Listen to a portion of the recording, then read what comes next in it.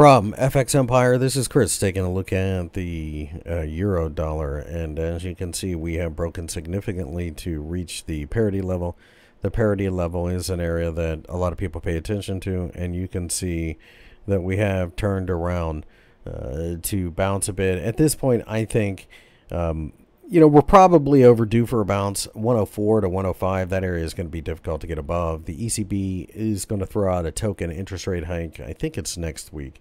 But having said that, we're still kind of kicking around the idea, what's the Fed going to do? Are they going to price in 100 basis points? On top of that, the ECB is going to have to turn around much quicker than the Fed and loosen monetary policy.